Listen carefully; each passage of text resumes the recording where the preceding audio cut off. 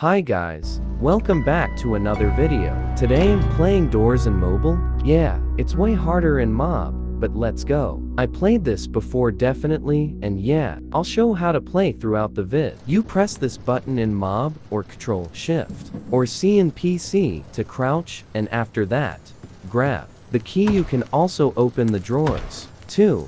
It gives you loot like lighters, coins, vitamins, lockpicks or torches, flashlights. Sometimes you might get lucky and get a full lighter or flashlight. Just keep going to the next door, and don't go to the fake ones barricaded or broken. You know it's a real one if it had a label thing, and yeah, you don't die if you go to the wrong one, but that'll just waste your time going to wrong doors. For this type of rooms, go to the door, which is not broken, and go down to the basement to find the switch, and after that go back up to go to the next room. For this room you just crouch to the next one, not room since this is a special one. It's like 2 rooms in one, and to get to the second one you crouch under the cabinet or closet. This next one is similar to the basement. You just need to find the switch or lever again to open the thing. If you see the rooms flicker, go to a closet. And also if you stay in the closet for long, you will get kicked out by Hyde, and yeah, the best way to prevent this is to hear when he's coming, then go in the closet. You can hear a sound when he's almost here, so yeah, this is one of the best rooms as there's a bigger drawer thing and you can get great loot with it, and I got a lighter. If you hear this sound or see a purple light, look down or to the wall. BC eyes is there and it doesn't like to be stared at, so yeah, if you stare at him you take DMG.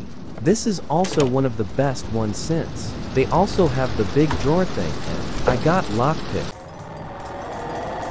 Rush again, and there's that is similar to Rush, but he comes back up to 6 times I think, and yeah, he's like going from left to right to left again. Wait a few seconds while he's waiting, go out the closet to not get pushed by Hyde, and ambush will be back again. This is the room where you have to switch pictures, and yeah, there's a blue light. It's called a guiding light, and it helps you throughout the game, and yeah, just take the pictures to the same size where the guiding light is, like you take square picture to where the square light is. Rush again. Another rush. Okay, NDM, it's fake.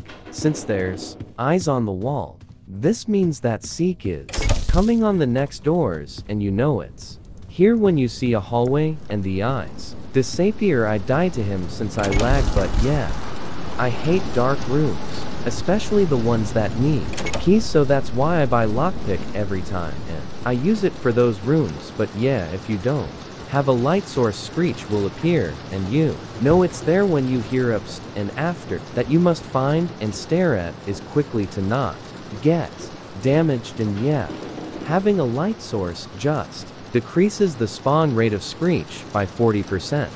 Anyways, yeah, that's it for today, guys. Thanks for watching, and God go